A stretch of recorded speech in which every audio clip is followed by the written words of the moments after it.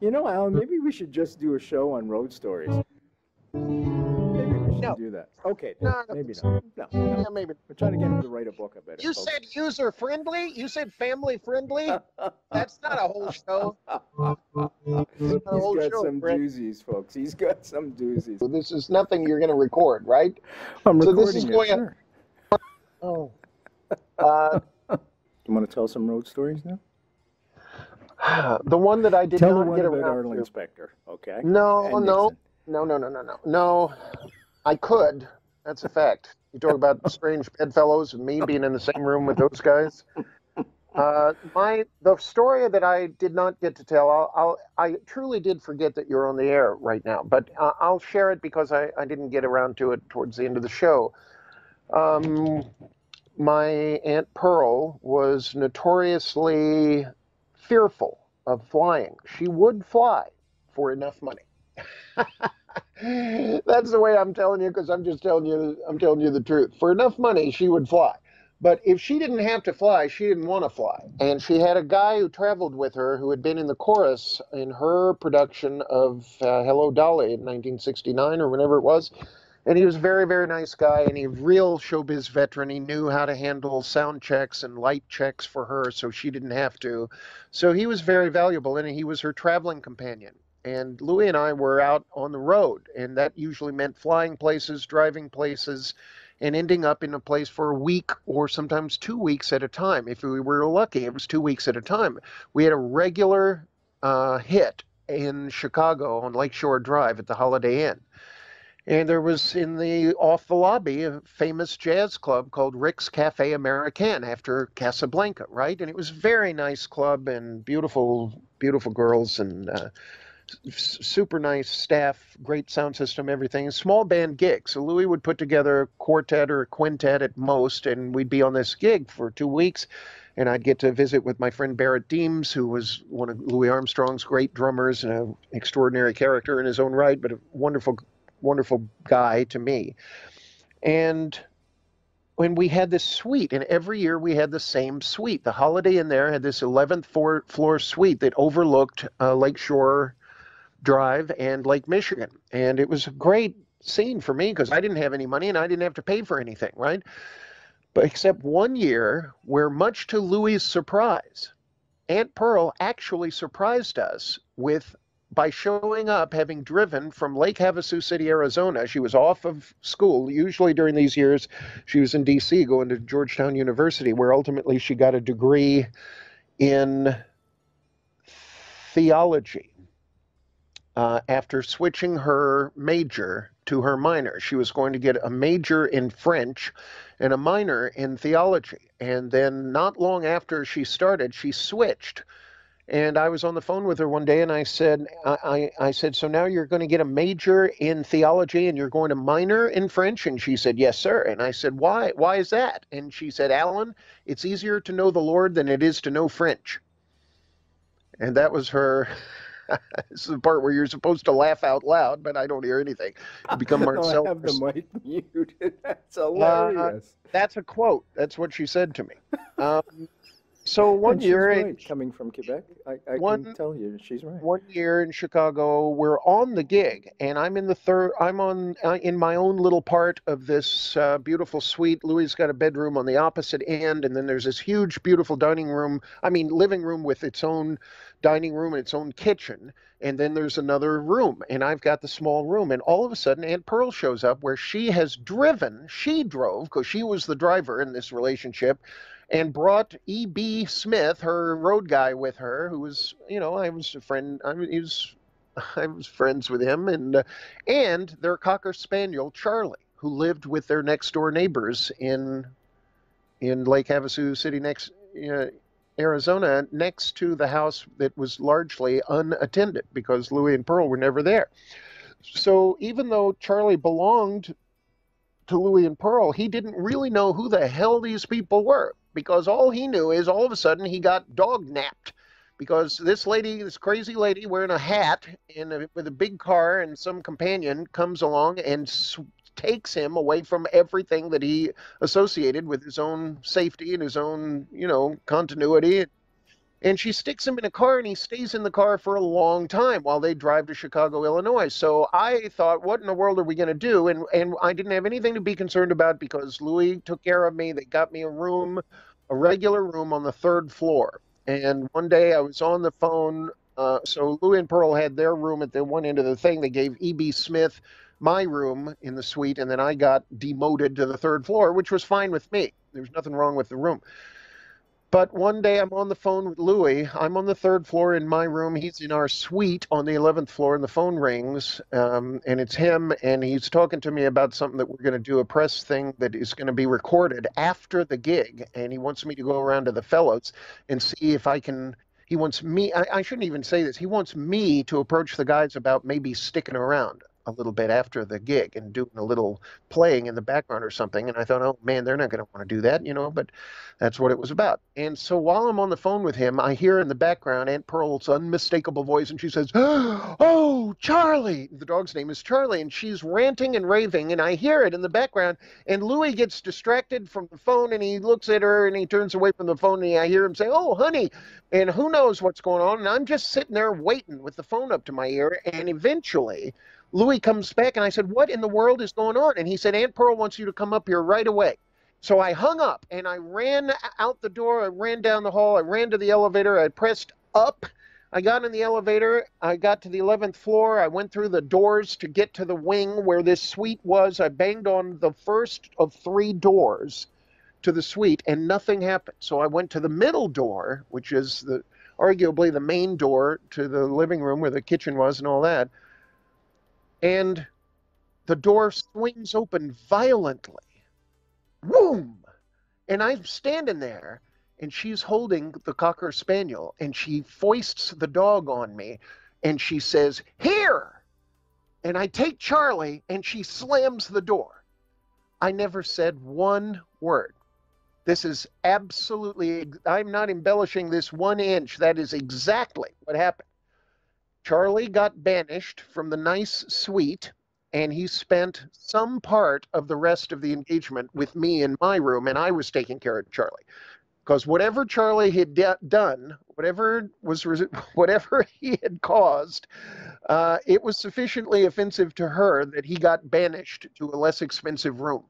And that's a road story. So not only were you taking care of Louis, you had to take care of the dog as well. Well, That's hilarious. Yeah, How'd you get on with the dog, by the way? The dog was great. He was hilarious and cute, and he was bewildered, and I felt so sorry for him because I felt like I understood. He really did not know what the hell was going on and who these crazy people were, because he lived with a family that had another dog, and they took care of Charlie, took care in quotation marks, which means they raised Charlie. They owned Charlie, you know, to some extent, and then rarely, but occasionally, Aunt Pearl would show up. More often than Louis at that house. They moved from Northridge, California to Lake Havasu City, which is where the London Bridge was reconstructed. But anyway, it was just a funny thing. And what's classic to me and what is pure Aunt Pearl was that the way she handed me the dog with one word, "Here," and slammed the door. And then there I am against a closed door holding this poor dog who's just sitting there blinking at me like, what the hell was that? You know, and and so I didn't knock on the door anymore. I just went back downstairs and took care of Charlie, and it was fun. It gave me something to do. Can you tell the Aunt Pearl story where you and Louis are at Disneyland? Well, we were at Disneyland a lot. Are you talking about the one with the Hells Angels? You can tell that one. I was thinking of the one with the girls. No, I'm not going to tell that one. The one with the Hells Angels was in Anaheim, in California, and that was fun. We were there about 1 week every year at a place called Carnation Plaza, and it was the most wonderful job of its kind that I ever got anywhere near.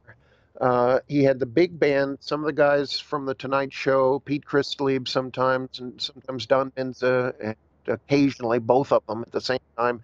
Fantastic trumpet sections. Bobby Shue, and before he passed away, Mitchell, and legendary ultimate guys. And it was unbelievable. 7 days a week, the bands would play Sunday through Saturday. And Count Basie's band would close Saturday night and Buddy Rich's band would open Sunday night. Or Stan Kenton's band would close, Woody Herman would open, Maynard would close, and Louie would open, whatever. And Louie was doing a lot of, he had some modern charts that he had written and some other people, but he did a lot of kind of what I thought of as real traditional Ellington stuff.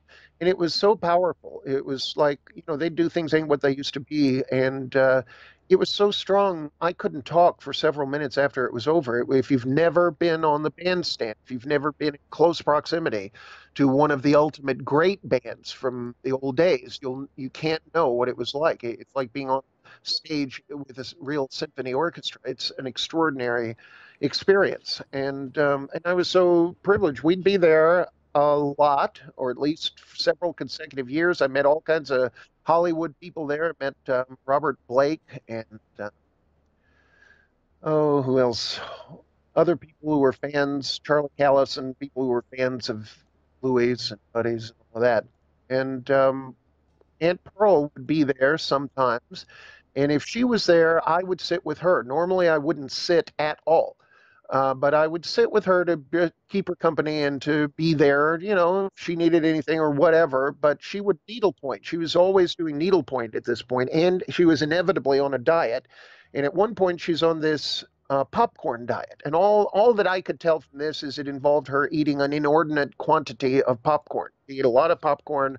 Orville Redenbacher's company had a contract with Disney, so it was all Orville Redenbacher popcorn at Disneyland. And I noticed very early on that she didn't like to sign photographs. She didn't like to get her picture taken. But what she would do is she would be cordial to people who would come up to her, which I didn't know until I saw it happen. And it happened a lot. And people would come up and they'd want to get her autograph or take a picture. And she'd figure a way diplomatically to say no, but she would have them write down their name and address. She'd say, no, you give me your autograph. And she got somebody to give her a little, their name and address. She'd put it in a little piece of paper and she'd put it in her purse, and she'd take her purse home to her secretary and dump out all these little pieces of paper. And then she would pay with her production company, Bailey Production Company, to send them an autographed 8x10. And she did it a whole lot. She did it a lot. That was standard operating procedure. Except when one day we're sitting there and it's either in between sets or probably not. Probably the band is playing, because if it was in between sets, I would have been with Louie. And I see these three real live Hells Angels people. And so it's like, oh, look, those are real live, big, scary Hells Angels people, two guys and a girl. The woman was very heavy set, very substantial. And I watch with dread as the woman, the female Hells Angel type woman, comes over and approaches us, and I said, uh-oh.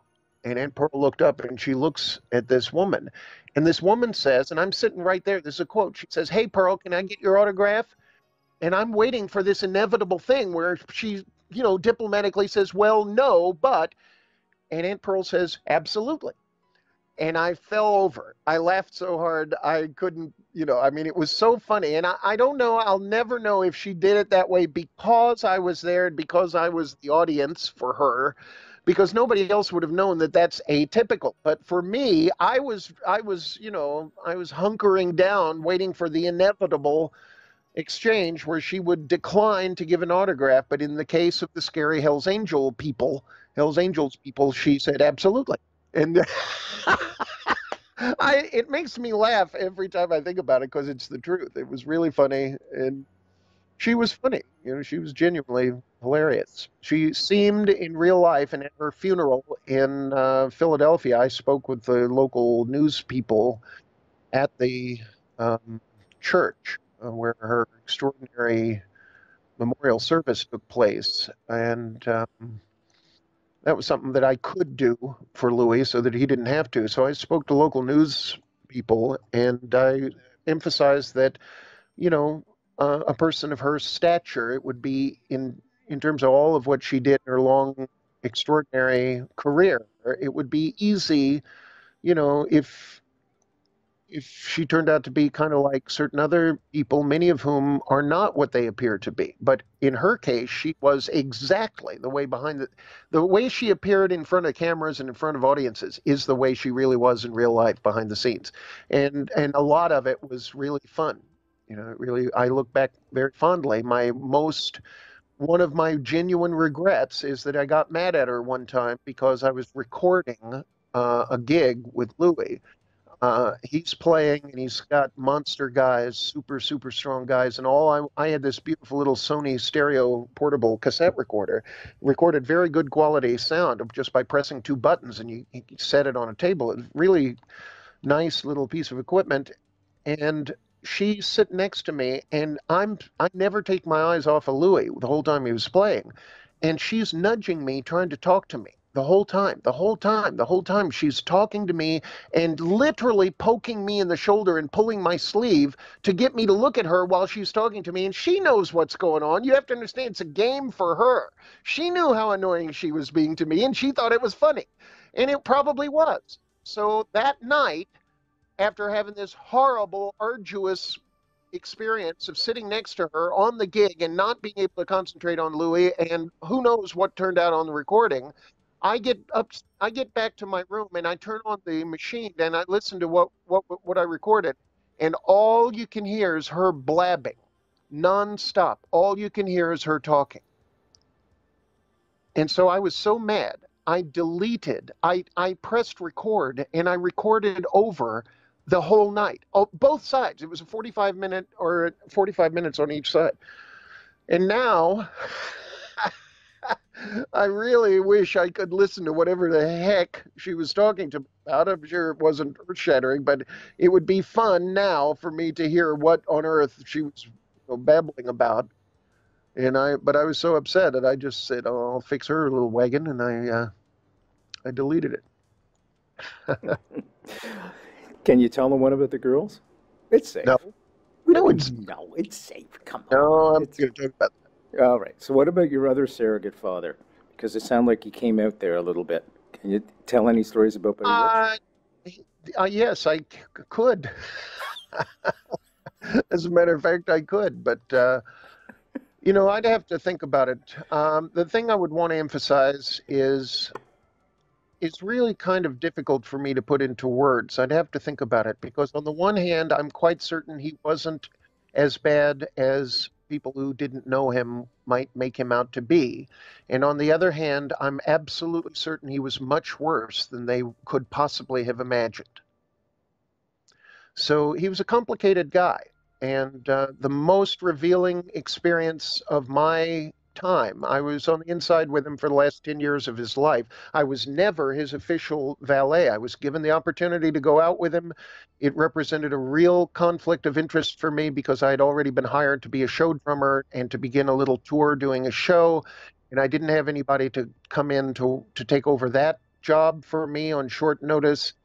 And I had a very important conversation with a guy that I sincerely and really, really admired, a guy named Steve Peck, who was Buddy's road manager. And we were talking about the concept of me actually finally going out as Buddy's valet. And it paid like $5 a day is what it paid. But you didn't have any expenses. You lived, I'd share a room with somebody in the band probably, and you'd just be on call to do things for him all the time. And I was doing that anyway when I was with him, but not as his valet. And I wasn't on the road with the band the way I was on the road with Louie. I was actually traveling with Louie extensively for years. And Buddy knew that I was close to Louie, and I always felt like he loved Louie in a way. I'm sure he did. They had an understanding based upon the familiarity, the commonality of some of their experiences as ultimate veterans.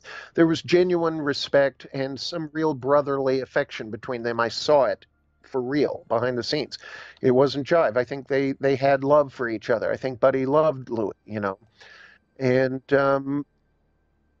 the experience of talking to Steve Peck about going out on the road with Buddy for real for however long it would last, I was panic-stricken because I thought, well, this does represent on a very valuable opportunity. You know, what's it worth to get paid? Well, not much, but to be there every night and watch him play night after night after night, and to absorb as much as you possibly could, because the guy was, he was capable of doing things that seemed to me, having been playing since I was 5 years old, he was capable at when you least expected it of something coming out that was simply impossible, absolutely bewildering in terms of what he was capable of doing. And you never really got a sense of that if you only saw him on the Tonight Show. You had to hear it live, you had to see it live. And I was so privileged to have spent so much time with him. I set up his drums 50 times without exaggeration. I knew every inch inside and out of his setup and of, you know, his attitude and how to read him and when to hide in a dressing room behind the house with the lights out, to dart into a dark dressing room and hide against the wall when he was passed, if he was in one of those moods, which was rare, but when it was happening, it was unbelievable.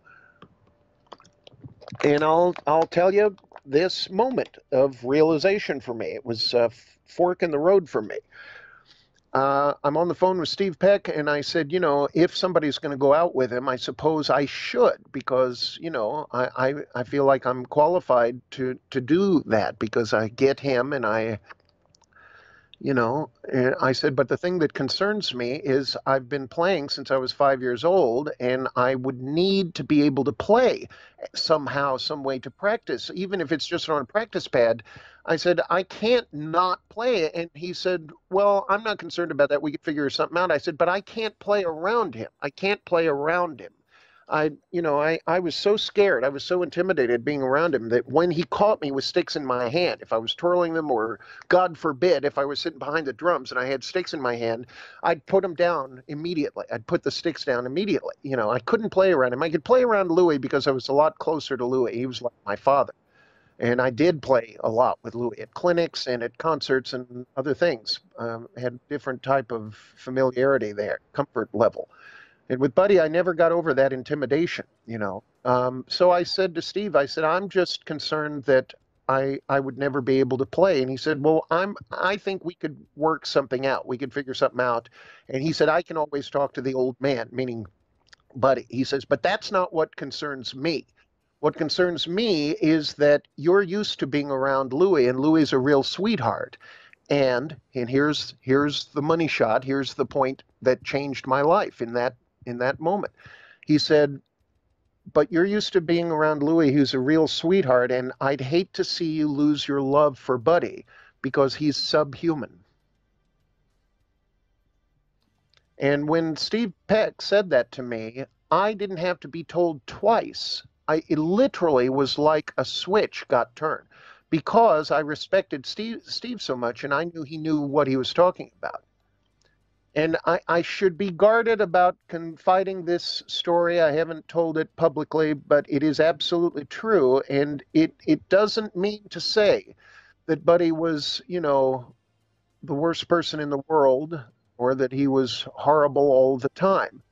But it is a revealing statement by someone who knew him extremely well and who worked behind the scenes.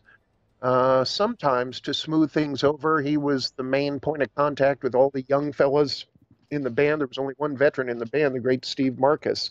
Everybody else was very young, usually, right out of college. And, you know, Steve was he was a psychologist. I mean, he was really the best guy, who I felt most qualified person in the world to be in the position he was in. And I took very seriously what he said, and I went off and did my little tour. And then when I could see Buddy, I would have a reunion with him, but not for more than one day at a time, usually. And we never talked about me going out with him in that capacity. I don't know why, but we just never did. There were some poignant moments with Buddy as well. Mm-hmm. Can you tell one of those, you know, when you got him the nice little video thing to put on the bus, and he was so grateful? Well, you know, I mean, he was a sentimental person. He was very sentimental. I would say at times he was rather emotional. You know, and really the video stuff was helpful because he loved movies, old movies, more than anything else. He loved old movies. To have a VCR on the bus and to be able to watch movies, I bought him movies for the thing. I remember I bought him The Magnificent Seven and The Guns of Navarone, which he loved. And there were all kinds of great people. He was a great fan of people who did great things. And he was very sincere about that. I felt like he was a really kind of had a predicament. And the predicament was he did one thing better than everybody else in the world, period. But he didn't have much in the way of a formal education. So there was a combination of unbelievable arrogance or self-confidence, to put it nicely, and unbelievable, lack of confidence, because he probably felt that he didn't have, a very good education. I think it's possible that his sisters did most of the homework that was sent out to him, from New York by the school that did the mail order stuff. You had a subscription to a school for entertainers, and he toured Alaska as a solo act when he was 6 years old. His family went along, but they weren't doing anything. It was his act. And so he never, I don't think he ever spent a day in a real school. And then when he got in the service, he had some conflicts. Let me just put it like that. I've gotten some real inside scoop about what he experienced in the service. And let's just say, to put it gently, he had a tough time adjusting to the idea of not being treated like, he was somebody. And he didn't do very well, working in latrines and stuff like that, or dealing with superiors. He wasn't wired to do that very well. And you can only imagine how he got along with Frank Sinatra during their first year together on Tommy Dorsey's band, where, ironically, probably because Tommy Dorsey was so funny in a way, made sure that they were roommates. See, Tommy Dorsey was a real tough guy. I think in those days, Buddy and Frank were, my impression is that they wanted to be tough guys. They were wannabe tough guys. But Tommy Dorsey, he was actually a tough guy. There was nothing wannabe about it, and you better watch out, especially if he was drinking. So lots of interesting experiences. My name was on a short list of people who were allowed to get through to his room after he had a quadruple bypass operation in Michigan, which gave him an extra 3 years of life. He got to know his grandson, which was so important to him. Thereafter, I was never aware of him smoking anything again, even though up until then he was always smoking stuff. I had a lot of funny scenes with him when he was so stoned he couldn't even talk. Like dealing with guys who come up with their little kid, and the kid has no idea who Buddy is, but it's a big deal to the grandfather or the father. And Buddy's so stoned he can't even talk, and so I'm trying to be, oh man, that's a different world for me. It's so long ago, I can't believe it, but I feel very privileged and grateful. And I can tell you in all honesty, I did love that guy. And he was an incredibly unique and powerful personality that had personally impacted my life in major ways. The JFK Assassination, the definitive book by Brent Holland. From inside the Oval Office to Daily Plaza, first-person witness accounts. Order yours right now. www.nightfrightshow.com.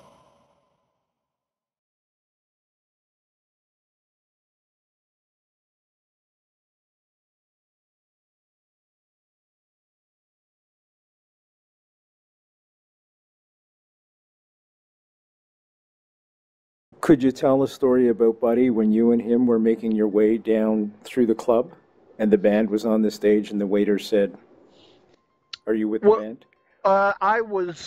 This happened several different times. Funny. This happened several different times, and it did indeed happen with me, and I could tell you exactly where we were when it happened. It was not a waiter, it was a manager. It was a guy in a suit. and we came in late. The band was already up there, and it was standing room only. I'm not going to say where it is. I'm not going to say where it was, but I do remember. I actually do. And we walked in, and I was wearing my official Buddy Rich t-shirt, and I don't know what Buddy was wearing, probably just a shirt and a sweater. And I came off the bus with him. The other guys had, you know, the band was all set up. They were already up there. And we came in, and the first thing that happened, because I was walking in front of Buddy, was the guy says, what can we do for you? And I said, I think we're okay, or something like that. And then I kept walking, and the guy blocked me and said, are you with the band? And I turned and I pointed at Buddy, and he says, man, I am the band.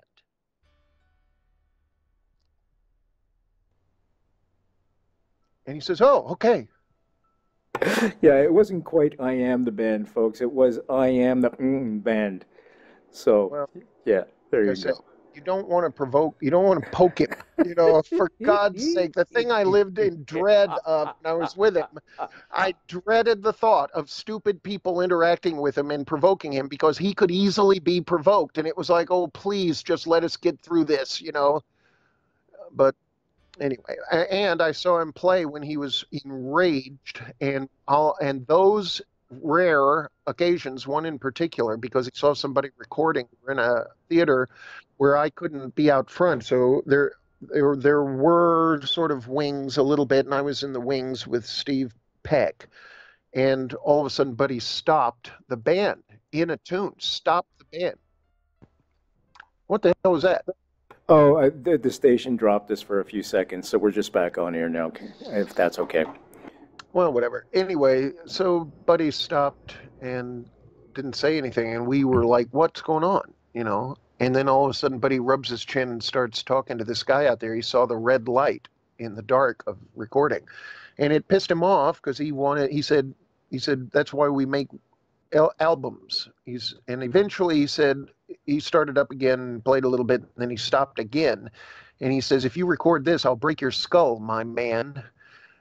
And it was like, ooh, you know. And then he played the most insane, furious stuff I'd ever seen him play. And it was unbelievable.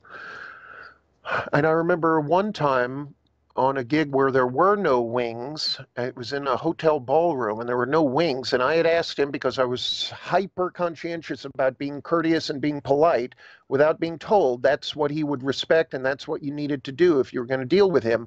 I asked him before the gig, would it be all right with you if I put a chair down here behind the drum riser? So the band's built up in front of me. I was on the stage, on the floor, but I was behind the whole band, in between where the bass player was and the drum set. So I had a perfect eye line to look up and watch him play. And during the break, he'd caught me in between shows in the dressing room. He caught me playing the sticks back and forth together, like that.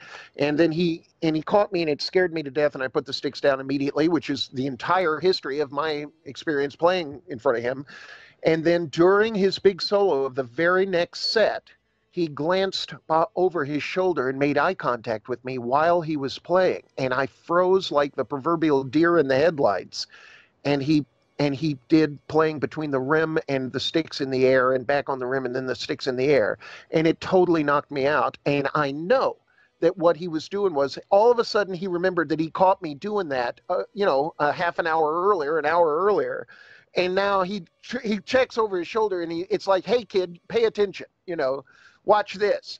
So I think I influenced one of his solos. That's what happened. What did you learn from him, and what did you learn from Louie?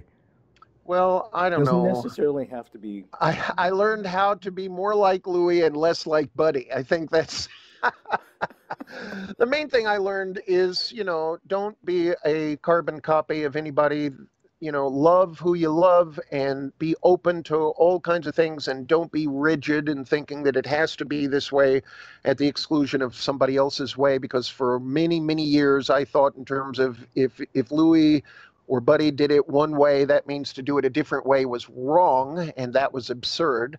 Because there are a lot of great musicians that they loved who sounded like individuals, and I appreciate that. So, to be musical, to to be deeply immersed in the sort of philosophy, the metaphysics of being the music, as opposed to playing a beat on top of the music, to being open to what's going on around you, to be perceptive, and to, as instantaneously as possible, respond to what's going on around you in a way that is reasonable and has balance and has aesthetic harmony, as opposed to saying, hey, look at me because I can play really fast. That's good advice. And I agree with you. You have to orchestrate things, not only just, come through with technical skills. It's painting with sound, painting with sound. There's a wonderful story, too, that's very, very funny, and it involves both Louis and Buddy Rich. That deals with a missing snare drum. Can you tell that one? Well, I mean, that happened a couple of times again. It happened more than once. And I was not present on either of these occasions, although I was with both of them on several occasions where they played big drum battles, where both bands were together and they did big drum battles. And man, that was absolutely paralyzing to me. But I know that when Louis was playing, I think, with Tommy Dorsey's band, having taken Alvin Stoller's place. So there's great drummer, truly great, unsung hero named Alvin Stoller. And he followed Buddy on Tommy Dorsey's band, I think. And he was a great drummer. He's on Ella Fitzgerald Sings the Duke Ellington Songbook and lots of other classic recordings. Recorded all the stuff with Fred Astaire, and, was at Capitol Records for a long time. And Louis was playing Gretsch drums, and Buddy liked the snare drum. And they were friends, they were friends. And so they hung out during the afternoon. And then Louis went up to to the room to get ready for the gig. And the gig was in the ballroom of the hotel they were staying in. And when Louis comes downstairs, his hi-hat cymbals and his snare drum are gone. So it wasn't just his snare drum. It was his hi-hat cymbals and his snare drum. And so he goes down, there was a band boy, he says, where's my snare drum? He said, Buddy Rich said you said he could have them. What?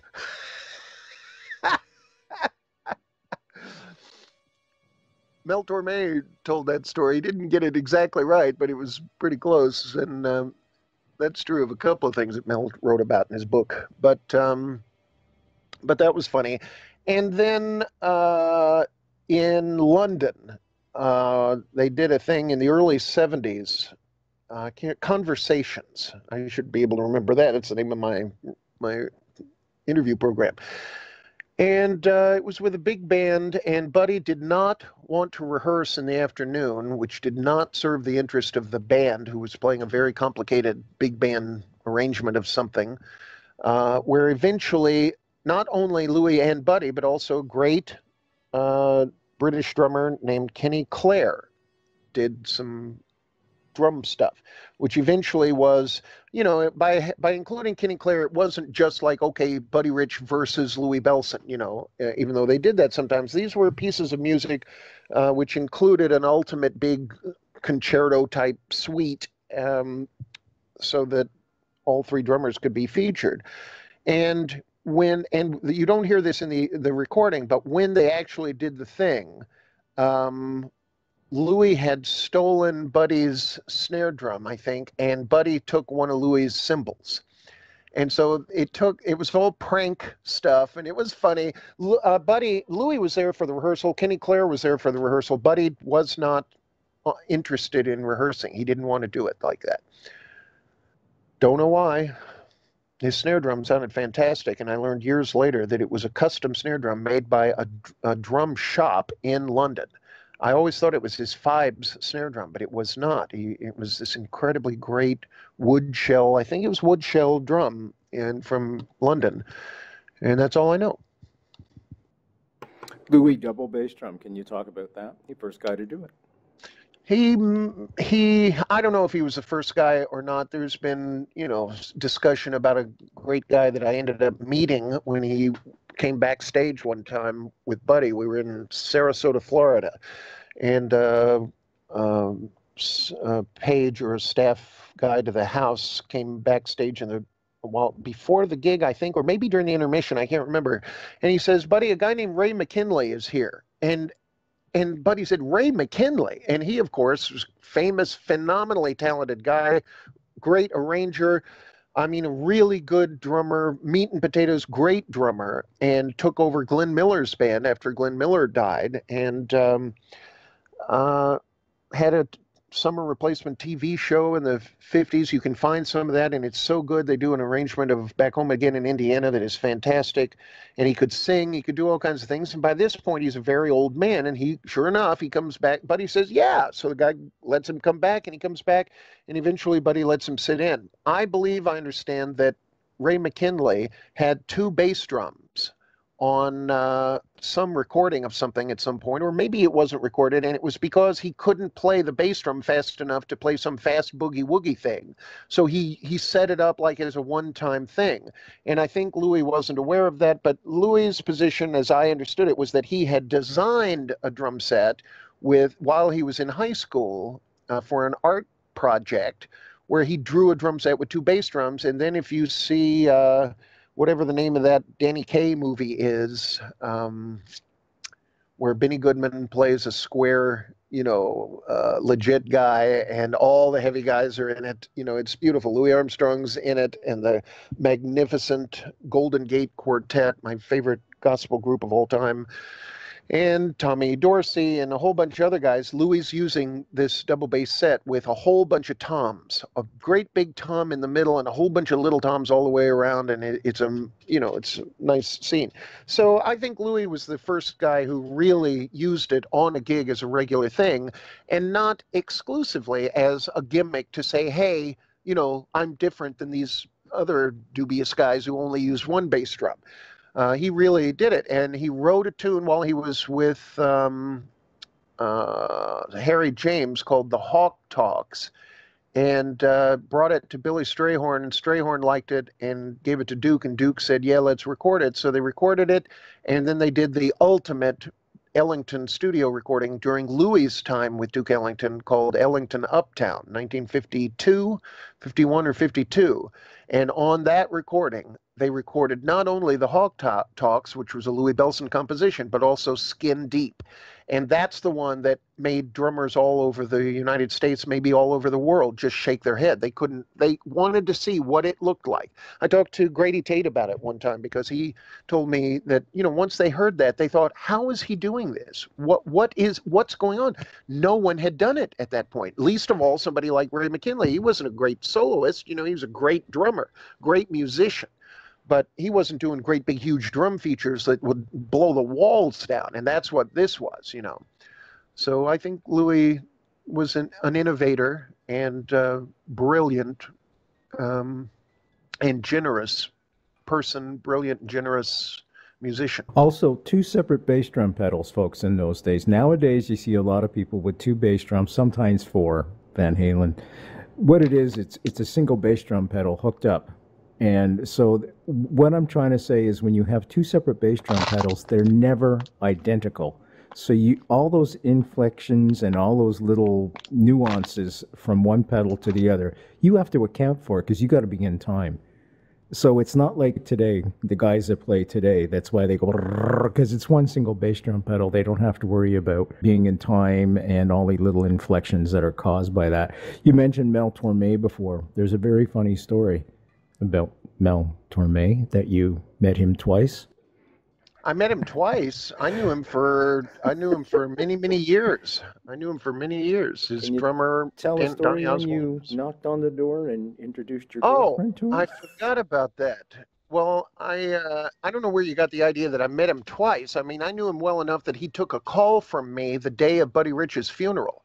When he got home, I got to talk to him on the phone, and he gave me a report on what happened at Buddy's funeral, and that's a fact. And I'll never forget it. It was really quite a day. Do you want to tell that story first? No. Okay. The thing that you're referring to was on Valentine's Day, where I did not know that Mel Torme was coming to a city close to where I was living. I had a beautiful girlfriend, And it was Valentine's Day, and I was a typical young man who really didn't have, you know, much in mind to make Valentine's Day special for my beautiful girlfriend until my friend Donny Osborne called me. And he was Mel Torme's drummer for many years. And he called me and he says, "Hey, what are you doing?" And I said, "I'm not doing anything." And he says, "Well, do you want to come up to this thing? There's a symphony gig." I think it was a symphony gig. I can't remember, to tell you the truth. I think it was a symphony gig. So Torme came to town with a trio, and I hadn't heard about it, didn't know anything about it. And all of a sudden I say, "Yes, can I bring my girlfriend?" And he said, "Yes, we'll get you in."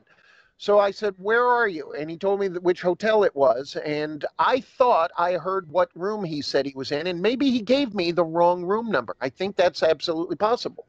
So I told my girlfriend, "Hey, because I'm so awesome and because you're so lucky, I'm going to take you out on Valentine's Day, and I'm not going to tell you where we're going." And she said, "Oh, great." And I said, "So get all dressed up. We're going up to this other city." And she said, "Okay." So she gets all dressed up, and she's beautiful. She looks great, and everything's fun. And instead of taking her to a restaurant, I take her to a hotel. And all of a sudden she's like, "Hey, now, what the hell? You know, we could have stayed home for this." And I go up to the 9th floor of this hotel, and I knock on the door. And Mel Torme opens the door, standing with a tuck shirt and his boxer shorts and his socks.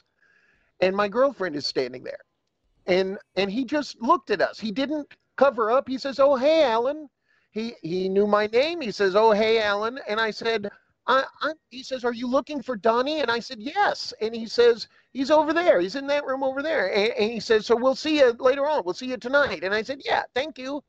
And so my girlfriend is thinking, "Hey, now, isn't that Mel Torme in his underwear?" So that was funny. You know, you surprised me. I kind of had forgotten about that. And apparently you don't let absolutely everything I say slip through one ear and with a mighty whooshing sound go straight out the other. But sometimes I do. Folks, you have to realize we Skype a lot, and he tells these stories. And of course I absorb them because I'm a musician too. These are wonderful stories, Alan, and they deserve to be in a book and so much more. I'm just saying, because... You know, it's history. It's American history, for goodness sake. It's fun. I mean, it was fun. All that kind of stuff was a lot of fun. There are many, many more. I'm just trying to think of a few. The sax player. I can't think of his name. Sam Butera. Thank you very much. Can you tell why? We've only got like 5 minutes. Can you tell a Sam Butera story very quickly? Are we allowed to use the F word? Just say frickin'. How's that? Sam Butera was Louis Prima's band leader for 23 and a half years, although technically I suppose it's not irrelevant that Louis Prima was in a coma during the last 3 years of that period, but Sam Butera was the hardest swinging and the greatest entertaining tenor saxophone player I think that ever lived. He was made out of swing juice. He was from New Orleans, Louisiana. His people were Sicilian. He was the real thing, and he helped Louis Prima and Keely Smith redefine their act so that they became the hottest act in showbiz. And it was not happening until Sam Butera came into the scene, and they reinvented the Las Vegas lounge scene. And Sam was my great friend. He was like family to me. And I remember being with him when he got his first cell phone. And then thereafter, we were riding around in a little mini bus or something at the house, wherever the gig was, they sent a little mini bus to pick up the fellows in the band. I'm sitting next to Sam, and he's got his phone in his pocket, and he's never had a phone in his pocket. It's news to him. And the trombone player is a young man who was with him at this point, and he has the new phone number because Sam made a big deal about making sure everybody's got his number. So surreptitiously on his side, I see him fiddling with his phone. He's calling Sam's number. So all of a sudden we hear Sam's phone ring. And everybody on the bus hears Sam's phone ring except Sam. So I say, "Sam, your phone." He says, "Huh?" And I said, "Your phone." So we loved Sam, but he was kind of a cartoon caveman and the most profane man on earth. And he's so close to Sam Giancana that Sam Giancana gave him a Jaguar convertible in 1959. So that's an interesting and strange thing. But Sam was I loved him, and he was like family to me, and I miss him. On this occasion, as soon as he fumbles through his pocket, gets the phone out, and turns it on to say, hello, hello, the kid across the aisle ends the call. And he's just messing with Sam. And so Sam says, oh. And I said, well, that's okay. So he puts the phone back in his pocket. As soon as he puts it back in his pocket, the trombone player presses the button again. And so his phone rings. You should open your mic because I can't hear what you're saying. So no, it's just as well because I'm just laughing my head off, folks. Well, let yourself do that. It gives me something to work against. It causes a feedback thing. Don't worry. The point that is to be made here is that the kid, the trombone player, does this about 9 times, and every single time it makes Sam react harshly, and then hurry. And I said, hurry, hurry, hurry. And then he says, hello, hello. And then the guy hangs up, and Sam says, I don't hear a freaking thing. Only he didn't say frickin'. And it was just fun being around him. He was a legendary guy. He knew everybody. He went out with Sinatra for several months after Louis died. Sinatra loved him. He introduced Frank Sinatra to Gilly Russo, who became Sinatra's right-hand man for at least 25 years. And he was an extraordinary musician and a great entertainer, and I loved him a lot. But the stuff behind the scenes, he had a line. We'd be in some place, and he'd want to go to Walmart. Sometimes I had a car, depending on if we were on the East Coast, and so I'd drive him to Walmart, and he'd ask me if I wanted anything, and I'd say, no, Sam. He said, because, if you can't find it at Walmart, you don't know what the F you want. Which really, when you think about it, makes no sense whatsoever. If you can't find it at Walmart, you don't know what the F you want. But he bought me like a razor, he bought me a razor at his house.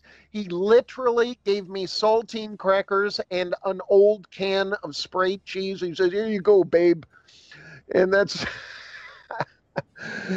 and he was fun. He was a lot of fun.